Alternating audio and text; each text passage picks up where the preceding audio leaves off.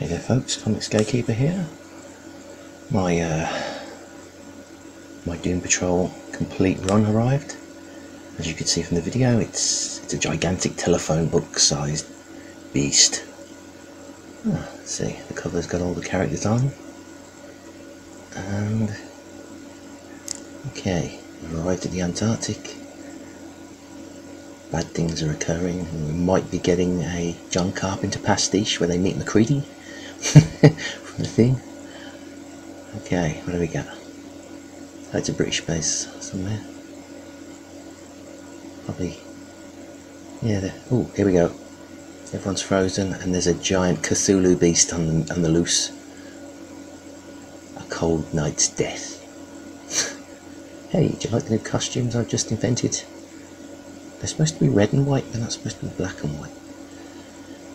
Nudge the teenager is being an annoying teenager. I can't tell the difference between Larry Trainer and the fellow with the blue face anymore. What else we got? Oh, Nudge wants to take the weekend off. Niles Calder, being hundreds of years old, is not having any of it. And she goes off in a strop. Then they get a super emergency channel telling them there's trouble in the Arctic. We need the Doom Patrol. Blue-faced man looks... Is it weird that the superheroes look strange in normal clothes rather than their jumpsuits?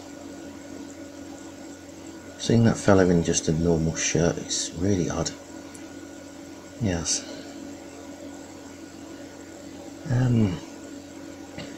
Oh, here we go. They have a shuttle. It's one of those shuttles that launches up into the edge of the atmosphere, then sort of rides down again, so they can get across the world in a matter of hours. When I was a child, there were theories that that was going to be the future of like passenger travel.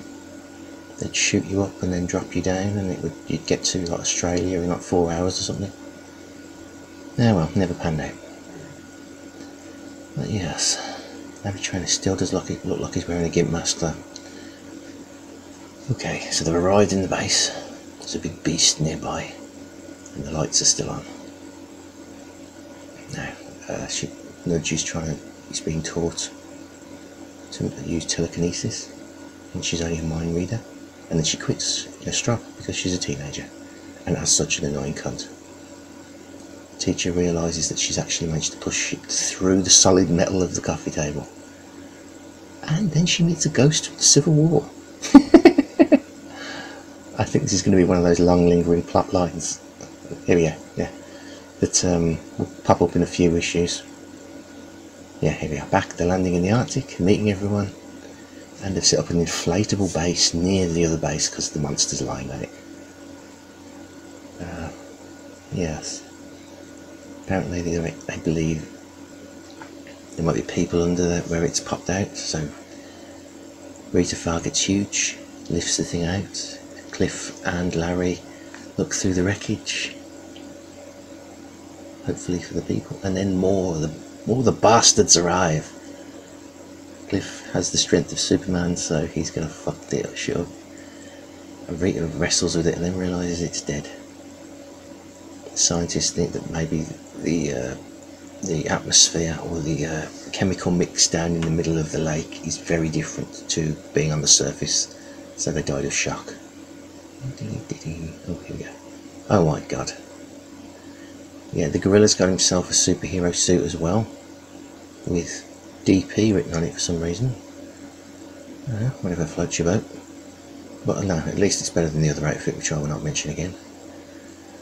And yeah, so he's happy with it. And what have we got?